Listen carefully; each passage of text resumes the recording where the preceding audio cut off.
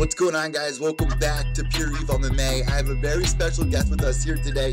Joining me once again, we have Dhiego Lima. What's going on, Dhiego? How you doing? What's up, boss? I'm doing great, man. Thanks for having me again. You know, everything's good, man. So, obviously, last time we talked, it was literally right before you were on the season Ultimate Fighter, season 25. A lot has happened. So, we have a lot to catch up on. And I really want to catch up kind of from most recent. You know, you just had this fight with Yushin Okami. Your brother just had that fight with Rory MacDonald. I mean, there's been a lot of exciting things going on right now in the Lima household, huh? Oh, yeah, for sure, man. We've been busy, you know. It was a great year last year, and, you know, we wanted to start with a few extra fights this year, but, you know, it didn't happen, and we each got only one. So, you know, but it's been great, man. It's been busy, and, you know, we've both been healthy now, and we've just been training. It's been great. So what was that fight like with Yushin Okami, man? I mean, the guy's a freaking legend in MMA. Was it kind of intimidating fighting him? But at the same time, I mean, you're no stranger, you know. Not at all, you know. I've been in the sport for a little bit now, you know, and man, my brother has fought for a title before, so I've been around, you know, big fights my whole career, and you know, it was just, you know, now and then it was just bad luck, man, bad luck. You know, I tore my cartilage on my rib 30 seconds into the fight, so that was just bad luck, man. It sucked. Well, also speaking of bad luck, I mean, you know, well, actually, good luck. You made it to the tough finale once again, but unfortunately, Jesse Taylor popped, and I've been wanting to know your input on this. Of course, this was after the fight that you guys had, but how did that make you feel when you found that information out about Jesse? Man, at first it sucked, man. At first I was hurt, man. I was like, man, that's bull, you know, because it was right after the fight, so... You know, I said a couple of things online, too, you know, that I shouldn't have. But, man, I was just very, very upset in the beginning, you know. And then after, you know, I just started thinking after, and, you know, I trained with Jesse at the house. You know, I know how hard he works, man. You know, he trains 24/7. Dude is always in the gym. He's always training hard. And, you know, he beat me, man. You know, that's just what it is. You know, I'm over that, you know. It took a while to get over, but, you know, I'm over that, you know. He beat me, you know. I don't really look into that anymore. So let's jump into that season of Ultimate Fighter, because that was an awesome experience. I mean, just in case nobody remembers or hasn't watched the Ultimate Fighter that season, you know, season 25, we had Cody No Love going up against TJ Dillashaw. Now, you know, obviously those two have an upcoming fight once again for the rematch, because the first time was amazing. But what was it like training alongside TJ for those few weeks in Dwayne? Man, it was awesome. It really was. I learned a lot from those guys, you know. It was one of the best experiences of my life, you know. I said that from the first season, and this season was the same thing, you know, because when you just train, man, you don't have anything to worry about. It's just amazing, and, you know, TJ and Dwayne, man, they have a great system together, and, you know, just watching them, and they're showing us their stuff, too, you know, but they don't really show much because, you know, you're only there for 6 weeks, but man, it just clicked for me, you know, that style, you know, really fit my game, and, man, I learned a lot, you know, from those guys, and it was just a great experience. Well, when you were watching Cody fight TJ, did you see some things that, you know, you guys were learning, just like little pieces? Oh, for sure, man. You know, that's TJ's style, you know, and he didn't held anything back, man. Like, if you asked him, like, he would show you, you know, he showed every combo they're working on, and, you know, there's nothing to hide, man. The thing is, he got so many combinations, man. It's just too hard to figure him out. If you think you figured one thing out, he's going to come at you with something else. You know, if you think you figured him out southpaw, he's going to come back at you orthodox. And, you know, if you think he's kicking, he's going to come at you in box. And if you think he's boxing, he's going to wrestle you. So, you know, that's the guy, man. Even if he shows you everything he does, you know, it's just too hard to figure it out because he's got that system down, man. You know, if something doesn't work, he's going to jump right back into the next thing. So it's just great to see that. And I saw that in the fight. You know, he readjusted, he went to his kicks, and then boom, something landed. So that was just great to watch. You know, how did you think that TJ did that season coaching you guys? I mean, it's not like he's an actual coach. You know, this was kind of his first experience with it. How did he do? Oh, man, he's one of the best coaches I've seen, man. You know, he was great teaching. He was there all the time, man. He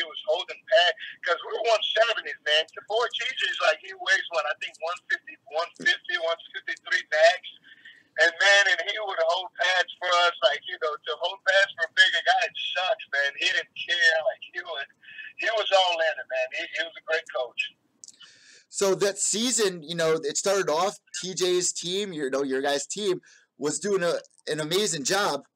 And then, they were trying to get like a weak spot on you guys, and they thought that you versus Hader Hassan would be the turning point. Hader had some comments to say, and you've commented on it before, but now that you have had some time to digest, have you reached out to him like, hey man, like what was that all about? Or, where did you leave off with him? Oh man, I don't really, man, like stuff that happens in the past I don't really care about, man. Like we saw each other at when we did the tough show after, we talked about it, it was just there's a lot going on there, man. They pressured him a lot there, they were like, hey, you gotta fight, so his back was against the wall, and it's just bad, the whole thing, the way the whole thing went down, he was just, they needed to win bad, and they put that pressure on him, and then they're like, oh, you gotta fight somebody, your teammate. Oh, okay, that's more pressure. And then they kept, hey, can you beat him? Like, it's just a lot of things, man. It wasn't good for him, and that's all about, man. That's it. We're cool now, that we don't let something like that get in the way of a friendship. He's a great guy, man. He's a really actually great guy. He's very nice. Like, he's nice to everyone. He's very humble, and that's how it is. Well, that's the thing. I mean, when I was watching that season and I was watching the episode where they matched you two up, I was like, oh no. Because the whole time I was like, I hope they don't match these two up. I hope they don't match these twos up. Yeah, I know, man. From the beginning, too, I was like, come on. And then it kept going to the end, and then, it happened, So what was that season like, man? What was your favorite moment on that season? You had fights with Tom Galicchio, who actually did a lot better than a lot of people expected. Did he catch you guys off guard, really, coming into it? Oh, heck yeah, man. Tom's the man, but, he didn't catch us off guard, man, because we trained with him, and he, man, in training, like, if he takes you back in training, man, like, you're not getting out, like, it's really hard to get out, and then the guys he fought, it was great matchups, they were very strong guys, but not really, a bit known jiu-jitsu guys, so, he knew it, man, he was confident, and, especially with Eddie, Eddie's such a big guy, man, and everyone's like, man, Eddie's going to tear him apart, but, jiu-jitsu is jiu-jitsu, man, and, Tom found a way to take the bag, and that's what happens, man. When that dude takes your bag, it's no joke. Yeah, that fight was crazy. I think that fight especially shocked a lot of people with Tom Galicchio being able to get that win, starting the season off like that. But what do you think was, your favorite moment from this season of Ultimate Fighter? Man, favorite moment was making it to the finals again, man. Just getting that hand race and being there for 6 weeks, man. A lot of training, put everything into it. And then when my hand was raised, when I fighting Tom sucked, because I liked the guy so much.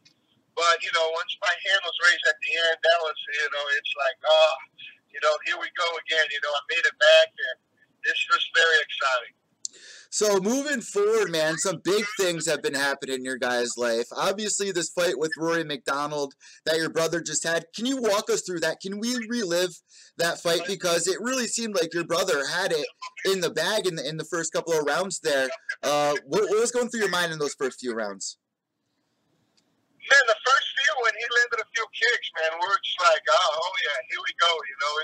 We pretty much knew he was going to be our night, man. And then in the third round, he lands that other kick that drops him, mounts him. We're like, okay, here we go. I think that was in the fourth round where he dropped him with the kick. And then we saw Rory's leg, man. And, I looked at my coach, and we're like, holy crap, like, that's bad. And, we didn't even know he was going to come back for the fifth round, man. And, that's just one tough dude, man. The fifth round, he came out southpaw, and he just rushed him and was able to get him down. And I don't know, man. My brother, he just stayed in his guard, but we kept yelling, hey, look to get up, get up. Because if he scrambled, he only had one leg. But, it clicked off on him a little bit. He's still to this day, man, he's so pissed about that round. And, it is what it is. He learned a lot, but, it just shows him what level he's at. And that fight only grew him, man. Only grew him. Because now, it's going to be trouble from now on for whoever fights him. It always was, and, this now is just going to get even worse. You know what's going on in his mind? Obviously, they're trying to match up Rory MacDonald versus Gegard Mousasi. I actually think they went through with that. You know, how do you guys feel about that? Because your brother definitely wants to get that rematch, and there's really not many other people. That's bull crap, man. There's no reason for that right now. You know, no reason, man. You got these guys at 85, like, what for, you know? Like, Rory barely won that belt. He couldn't even walk out of that cage, man. You know, like, give the guy a rematch, man. You know he deserves it. He was a champ, you know, and a lot of scorecards, a lot of people's like, man, just the damage Rory took. Like, there's no way you can take somebody's belt just by that damage, you know? Like, taking somebody down and doing no damage, you know, that's not a win. Like, give the guy his rematch, man. You know, that's bull crap. I really don't think Rory will ever fight him again. Like, as much damage as he took, I really think Rory has nothing to do, doesn't want anything to do with my brother anymore. And I guarantee you that. He's just looking to move to 85. You know, we got guys like Koreshkov right now. We got my brother. You got John Fitch, Paul Daly, Lorenz. You know, all these guys are 170, and you're going to go up to 185? Like, come on, bro.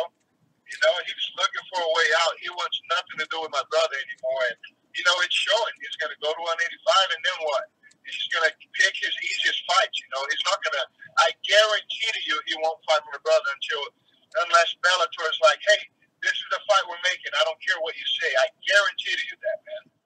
Yeah, it seemed like Scott Coker was kind of hesitant about making Gegard Mousasi up against Rory MacDonald. Obviously, you're against it, you know, for a couple of reasons. What would you like to see your brother do next? Who would you like to see him fight, if not Rory, for the belt, obviously? Man, he's waiting, man. He's waiting. He wants to fight, man. He's been training hard, you know. He wants to fight. And, you know, they said this week we'll know something. So, hopefully by the end of this week, you know, they'll announce what. Oh, we got Dhiego cutting out here a little bit. Hopefully we'll get him back.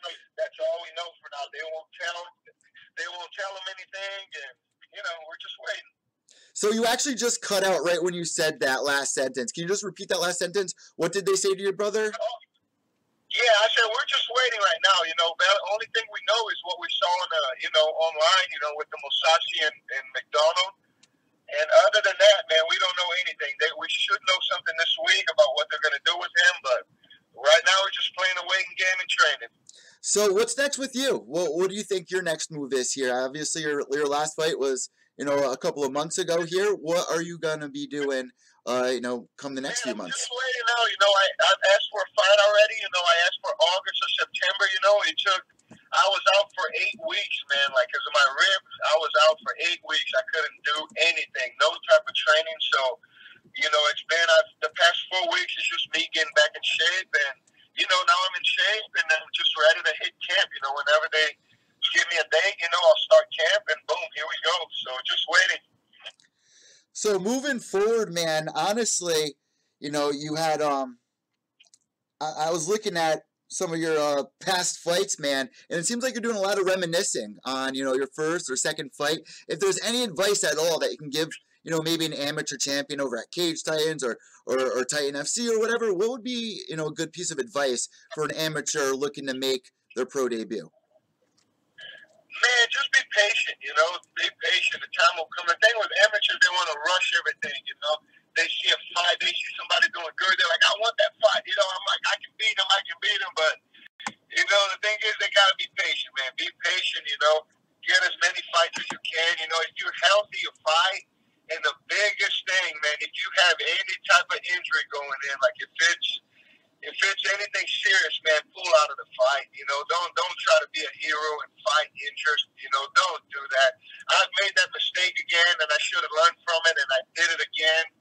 And, you know, that's one thing that hurts so much after, you know, because you know you can do so much better, but your body won't allow you, you know. So just if you're hurt, you know, just pull out of a fight. There's no reason to act tough. And, you know, nobody pays your bills, you know. At the end of the day, those people that are talking crap, oh, he's pulling out, whatever, you know, they're not going to pay your bills. So just make sure you listen to your body and, you know, be patient. So we actually have a question in the chat room. I got two questions for you really quick.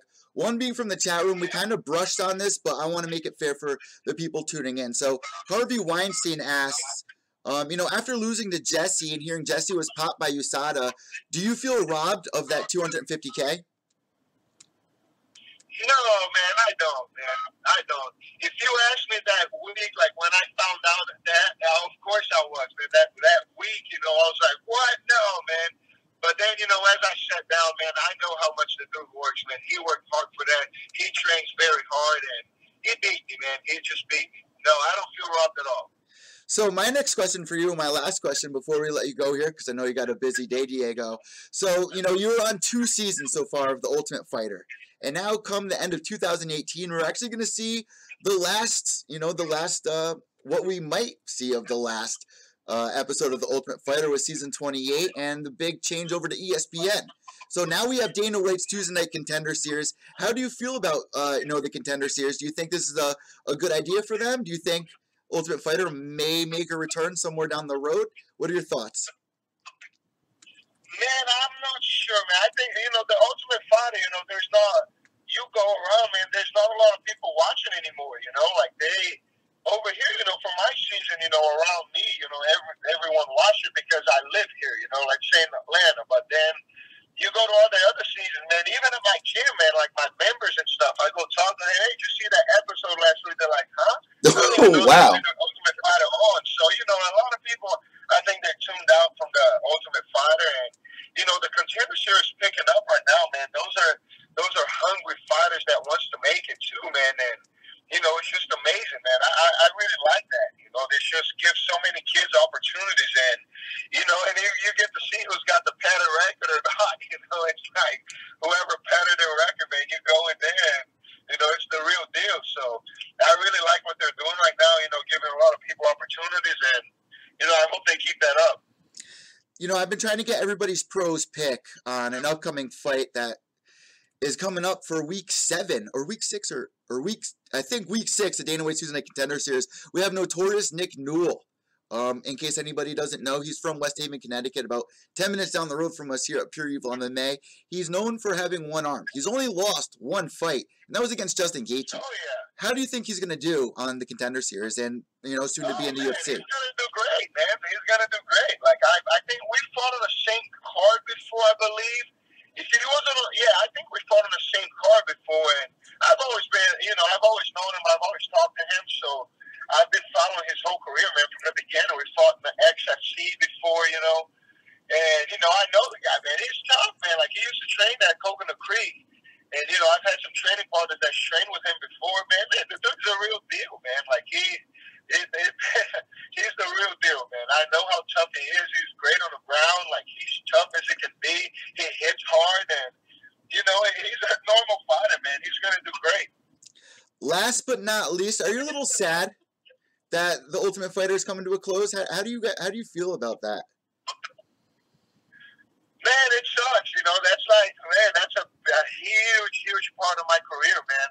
Like, I'm 6-0 on that show, you know. It's got me 2 UFC contracts, and, you know, that show, man, is pretty much my life, man. I love that show, and, you know, just to see it go away, man, it sucks, man. It really does. That's going to be, that sucks. Dhiego, I want to thank you so much for joining me here today on Pure Evil MMA once again. We want to wish you best of luck, best of skill in your future journey here in the MMA scene. And last but not least, if you have any shout-outs, any sponsors, anything at all that you want to get out on the table, the floor is all yours. Man, thank you very much, man. I appreciate you having me again.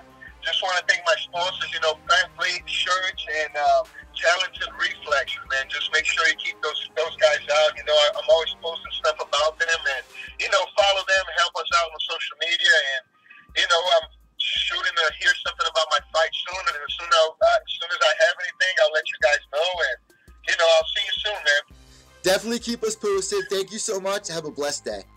There you go, guys. Dhiego Lima, UFC veteran, Ultimate Fighter. Very cool to see his take, you know, now that we're at the end of the Ultimate Fighter. I mean, 28 seasons we're going to be ending on. That's almost 30 seasons. You're doing 2 seasons a year. Dana White Tuesday Night Contender Series, I've been asking a lot of fighters, and it doesn't seem like any of them really are that upset. But when you have somebody like Dhiego, who's been on 2 seasons, who's 6-0 on the Ultimate Fighter, you know, it's a little sad because I do enjoy going back, watching some of these old seasons. You know, the Redemption season, that was a lot of fun for a lot of the people that were tuning in towards the, you know, early years of Ultimate Fighter, like myself, or, you know, Ted Check, or you guys. So what do you guys feel about the Ultimate Fighter leaving and the new era of Dana White's Tuesday Night Contender Series? Let me know on Twitter, evil_echo, and on Instagram at Pure Evil MMA. Guys, Dana White Tuesday Night Contender Series Week 3 going down this week with Antonina Shevchenko. So before I let you guys go, I promised I would give you my take. And just to let you guys know, I will be giving a better rundown on this and a release of the new show. And before we jump into that, make sure you guys subscribe down below for weekly interviews. And on iTunes, Podbean, Stitcher, Podomatic, you can find all the Pure Evil MMA content at mymmanews.com. You can see that on both sides here. Guys, so this week is a big week for the Shevchenko sisters. Now, I've watched Antonina Shevchenko throughout her Muay Thai career in the past couple of years.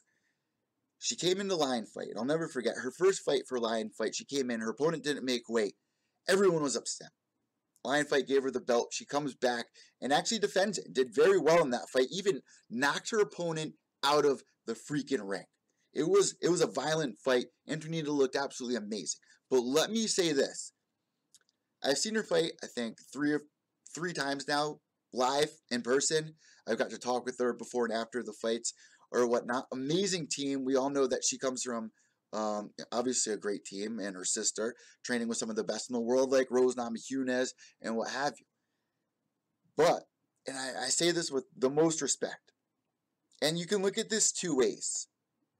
So, Antonina Shevchenko in her last fight went down about 8 weeks ago, give or take.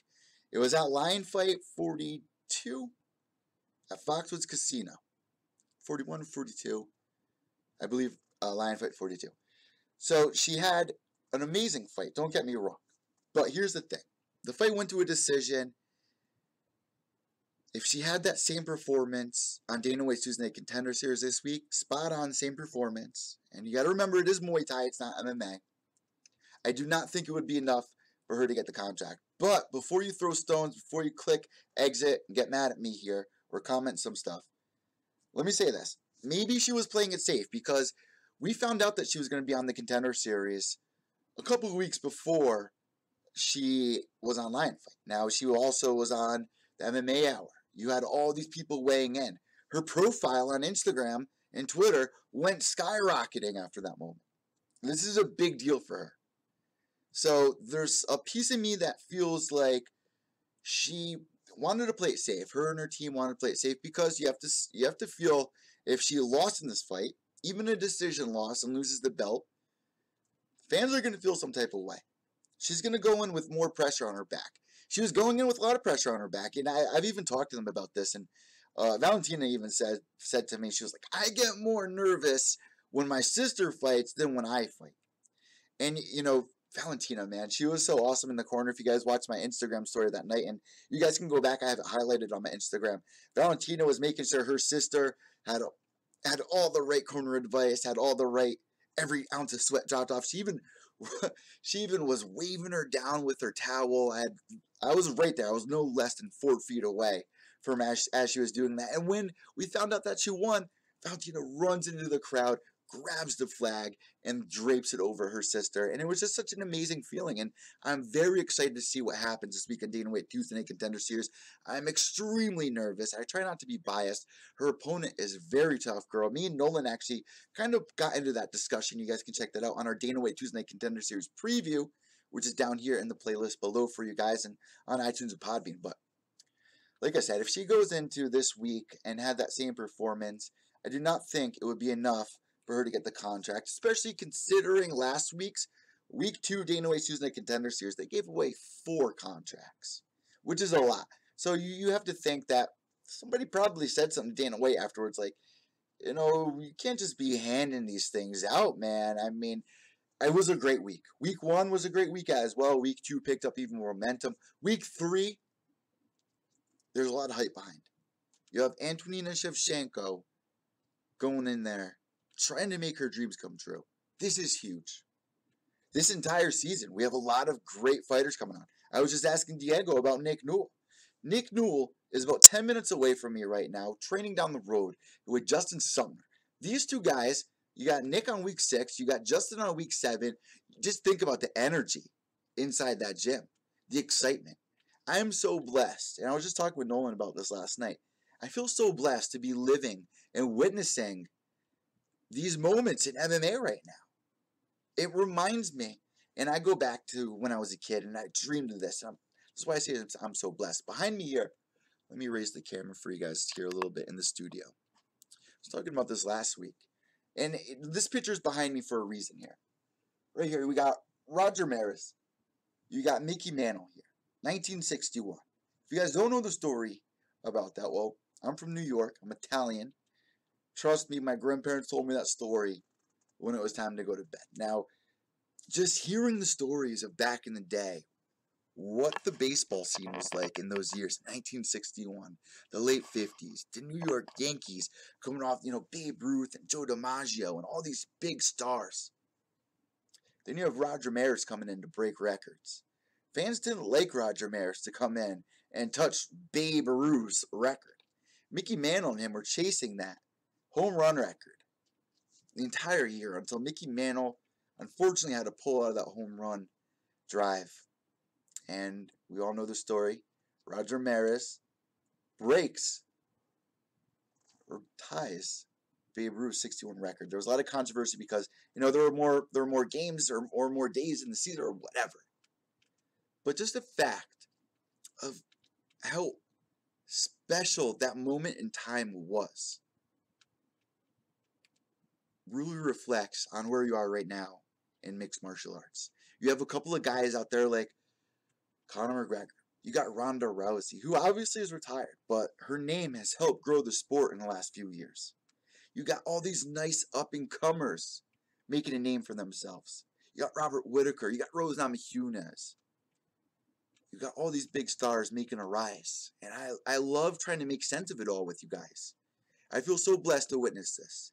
And Dana White's Tuesday Night Contender Series is going to play a huge role in expanding the MMA scene and getting people excited to go check out more local events. Hey, I saw that guy in Dana White's Tuesday Night Contender Series. I think he can be in the UFC soon. Now, here's one thing about the Contender Series that I'm a little iffy about. If we remember week 1 with Hardy, a guy who's not very experienced in MMA, but you want to sign him. I mean, he gets an amazing knockout, but he's not ready yet for the UFC. What do you do with somebody like that? I mean, you have all these guys coming from LFA or Titan FC. So, for you to say, well, sign them, put them in a feeder league, they're already coming from feeder leagues. Now there's all this news that Greg Hardy's back playing arena football. There's all this controversy going on about it. And what do you do? This would be a good platform for Bellator, honestly, when you got these younger fighters. But, UFC's investing their time and money, obviously, now into some of these young guns. But it's scary because they're so inexperienced. And I really don't want to see another 0-1 versus an 0-1 guy on a pay-per-view card ever again. I think a lot of you guys would agree with me on that. But I'll tell you this, I'm very excited about these next couple of weeks for Dana White's Tuesday Night Contender Series. Also, if you guys want to find out more information, like I said, me and Nolan broke all that down for you guys. You can find that on the playlist down below or at mymmanews.com. I want to thank you guys so much for joining me here today on Pure Evil MMA. What a weekend it was. I mean, Cowboy Cerrone, comment on that really quick before I let you guys go. I talked about this on Instagram Live. Make sure you guys are following me there at Pure Evil MMA. But here's the thing. Cowboy Cerrone, if we look at his career, he's never consecutively lost fights. He always, goes on a couple fight win streak, then he'll lose a fight, but then he gets back on the horse. And then he just starts slaying dudes. I mean, he took out everyone in the division. He changes divisions. Now we're hoping we don't see a depleted Cowboy. But, in the last 2 years, Cowboy's been losing the guys that he should be beating, in my opinion. I'm not taking anything away from Leon Edwards. I'm not taking anything away from Darren Till. Darren Till even proven himself against, Wonder Boy most recently. At the same time, Cowboy Cerrone, he fights a lot. And you got to take that into consideration. A lot of these fighters you see fight once, maybe twice a year. Cowboy Cerrone fought 4 times in 2016, 4 times in 2015. I mean, the guy's just he's a fighter. He's a fighter's fighter. He's the guy. Even if he's losing, he's fighting elite fighters. But now we're seeing him kind of fall down, the top 10 when he should be beating guys in the top 5. And the big whack on Cowboy for years was, all right, he wins all these fights against non-title fights, but once you give him that big shot, like RDA, he loses. But you know what? Cowboy Cerrone, man, it just wouldn't be the same without him, I feel. He's such a staple in the UFC. He brings so much excitement. He's another one of these guys, like a Justin Gaethje, where you don't really care if he wins or loses. You know that he's going to go in there and he's going to put on a fight. But then again, I'm kind of contradicting myself, because here's another thing about Cowboy that I always worry about. And if you're somebody that puts money on these fights, you might also worry about the same thing. You don't know what Cowboy is going to be showing up come fight night. Now, Cowboy also said after the fight, in case you guys didn't catch it, that he wasn't feeling that well the week of the fight. He was even thinking about pulling out. And we just heard Dhiego moments ago say to, amateurs or guys, trying to come pro, you would think that, somebody at this level would know to pull out. But, even Dhiego saying, if there's something wrong, you don't feel right about the fight, you're taking it on short notice or what have you, something's not feeling right, trust your gut reaction. These aren't Diego's exact words, but pretty much in a nutshell. Don't risk it, man. This is your pro career. Every fight counts so heavily. In this sport, you're best known for your last fight or your last 2 fights. I mean, Cowboy Cerrone has had an amazing career. But what weighs most is how you've done in the last year or 2. And if you look at Cowboy Cerrone in his last year or 2, I mean, damn. I mean, that fight with Robbie Lawler, that was a close fight. A lot of people even think that Cowboy won that fight. I personally scored it for Robbie Lawler. But Robbie Lawler, you can also have the same argument with him. It's very tough, because the way I also look at it is, this is the UFC. You guys can argue with me if you want, but you're fighting against the best in the world.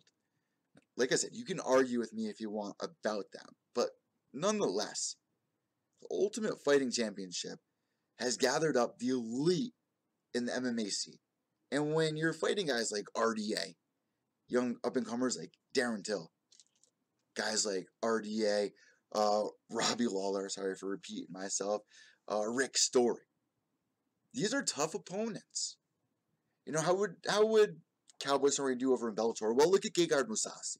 Look at Rory MacDonald, who just fought Diego's brother. Not having the easiest of times.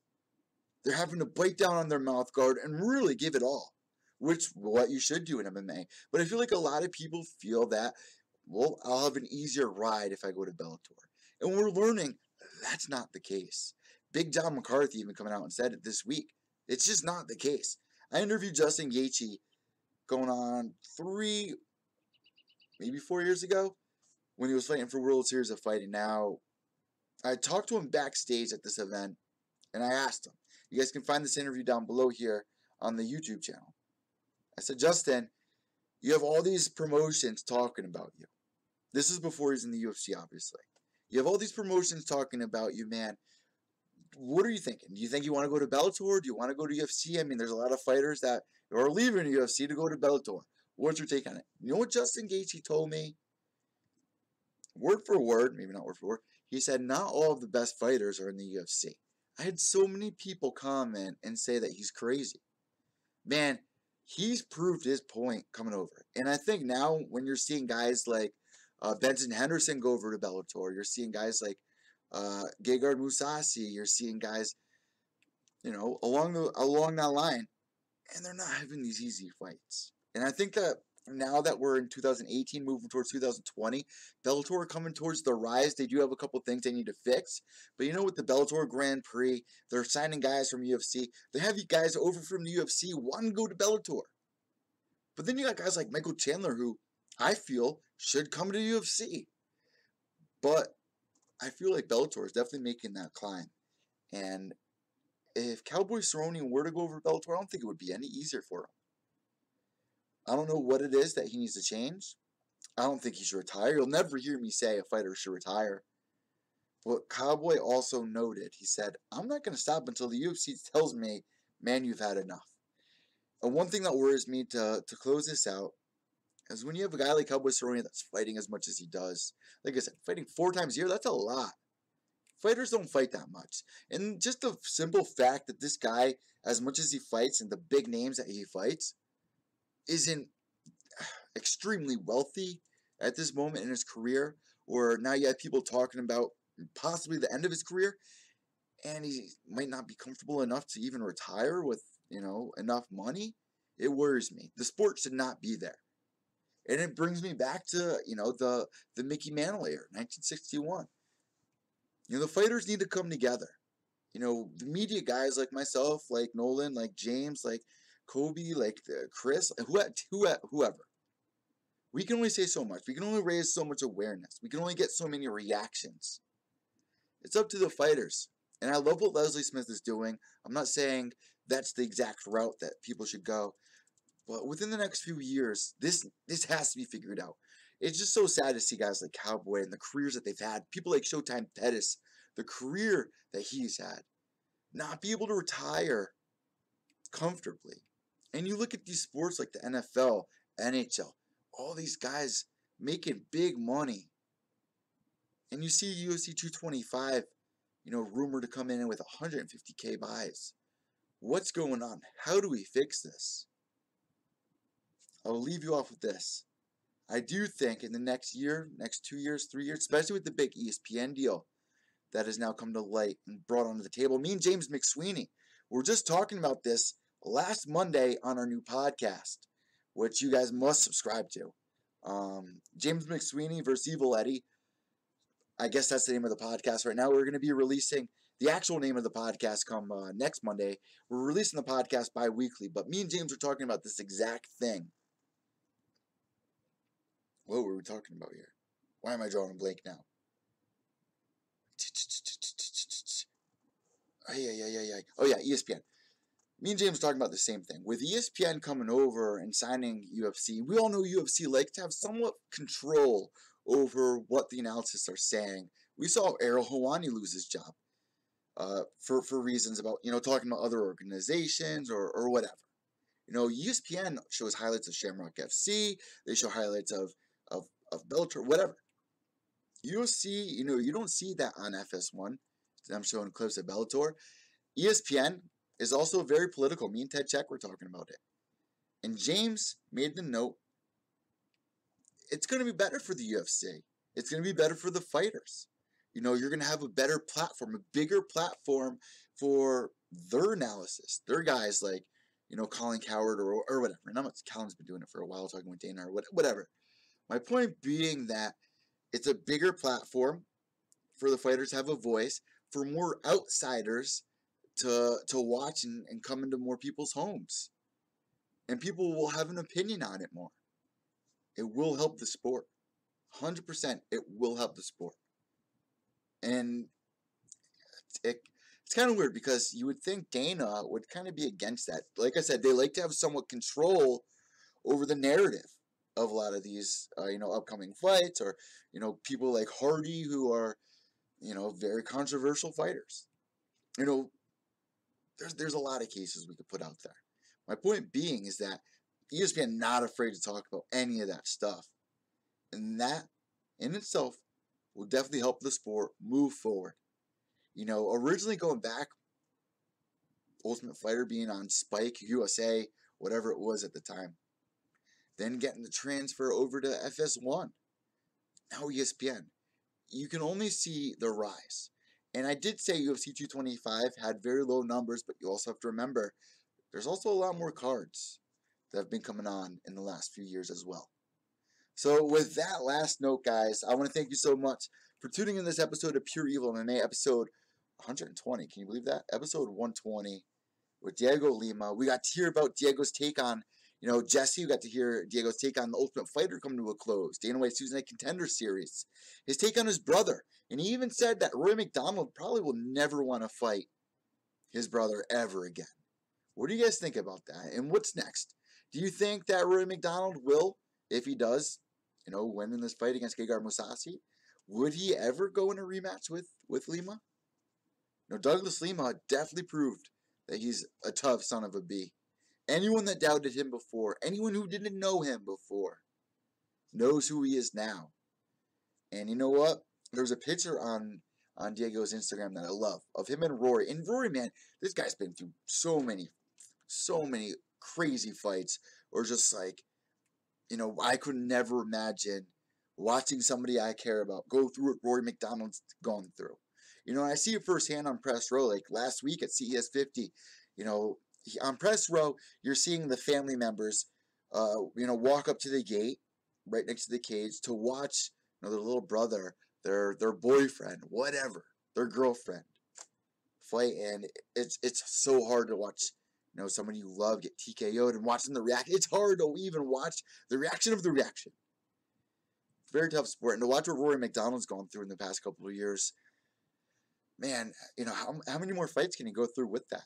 And the same with Cowboy Cerrone. How many more fights can these guys go through until, you know, enough's really enough where it catches up with you? What's next for Dhiego Lima? Let me know what you guys think. Did you enjoy this interview, guys? Let me know on the iTunes page, because that is the most important place to be weighing in. If you guys give us a review, it will help reach more MMA fans out there that are listening to similar shows like the MMA Hour, Luke Thomas's show. Well, Luke is now the MMA Hour, which is also a weird thing that we didn't talk about. What do you guys think about that? You know, I'm trying to close the show up, but a quick thought on that. Very weird. You know, I don't know what to really feel about Ariel Helwani and Chael Sonnen doing the show. You know, Ariel's saying that nothing's going to change, but there's changes here. You know, I think a lot of fans are sad that, you know, the MMA Hour is gone. Maybe some are glad. You know, I've seen a lot of mixed reviews about Luke Thomas taking that role, which is kind of weird, because now I feel like, you know, I enjoy listening to Luke. I enjoy listening to MMA Hour, and I mix them in, you know, throughout the week during my workouts or morning commute, whatever. And now I feel like, you know, the playlist is cut down. You know, I'm subscribed to MMA Hour, I'm subscribed to Luke Thomas' show, now that's blending into one. So it's almost feeling like I lost a good show there. But who knows? You know, I don't know what to expect because I haven't seen the product yet. So we still have to wait and see what happens here. But nonetheless, guys, congratulations to Ariel Helwani moving to ESPN. Whether you love him or hate him, he's done so much for the sport. He's one of the most recognized journalists we have in the sport. And for him to be moving up to ESPN, it's the right guy. You know, let me tell you this really quick before I go. When I was at the last Bellator event that I covered, Matt Mitrione versus Roy Nelson, I sat next to one of the ESPN journalists, and I won't throw a name under the bus, but somebody that's pretty known over at ESPN. They were sitting there next to me covering, you know, Bellator, and the whole time they were bashing MMA. They're bashing Bellator. They're bashing the fights. You know, it was very hard for us to get a good Wi-Fi connection. Guy started complaining, I'm from ESPN, I'm not like one of these other, you know, low-life MMA websites. It was just very disrespectful. It made me feel some type of way about it. You know, I feel like there's a lot of people out there that do exactly what I do that are more worthy of holding a title at ESPN that would do it justice and to show love towards the sport and educate fans that aren't so familiar with Bellator. You know, to sit there and bash our sport, it made me so mad. It made me mad. You know, I hope that, you know, ESPN moving forward, having somebody like Ariel and Chael will now educate more fans and get them excited about the sport. This is the best sport on the planet, in my opinion. This is not a very big planet, mind you. You know, people think this planet's 1 million miles round. It's about 23,000 miles round. Very small. The sports on this planet, you got MLB, you got football. Well, that's localized in the United States. Then you got soccer, kind of global. MMA is a world-renowned sport. Global. Brazil, America, Canada, China, everywhere. Thailand. You're uniting all these different cultures. You're educating not just on the sport, but on other cultures as well. And realizing that, you know, somebody that on the other side of the planet is just like me. They're no different. Different cultures, different races. They're just like me. They can take a punch just like me. They deal with a loss just like me. And I think that's very, very humbling. I like that. There's something about that I really like in the sport. And people look at this sport like, you know, it's a violent gladiator, Sparta, and you know, Yeah, the sport's been around for ages, years. This sport, you know, the reason why we're at the edge of our seat when we watch the sport is because it's in our blood. You know, we've been watching gladiators for years. And it's just crazy that it's not the biggest sport on the planet, but it's gonna be there in the next 5-10 years. Mark my words. If it's not, I'll be really surprised. But all in all, this is the best live sport on the planet. There's nothing like when you go to a baseball game, when you go to a football game, you're not at the edge of your seat on the first kickoff or the first throw. You're at the edge of your seat on the first pitch. I'm at the edge of my seat as soon as I hear those two gloves tap. It's on. Anything can happen. And it's not like you have a team that you can root on. It's every 15 minutes, there's someone new to root for. Not 3 hours of, you know, it's tiresome watching other sports. You know, I played high school football. I was the captain on the freshman football team. Played baseball my entire life on the all-star team. I was obsessed with all these sports. I don't pay any attention to them anymore. None. I got my ear to the track in MMA, and it's all I need to feel fulfilled and get me excited up. Wake up excited in the morning to know what's going to be next. What fights are going to come. What fighters are going to blossom this year. Who should we look forward to? I love it. It's so exciting. And it brings me back to, you know, the leather helmet era, like I'm talking about with baseball in the early years. I hope you guys understand what I'm saying, and I hope you guys enjoyed episode 120 of Pure Evil MMA with Dhiego Lima. Guys, have a great day. White knuckles till the end. Subscribe down below. And last but not least, behave yourselves.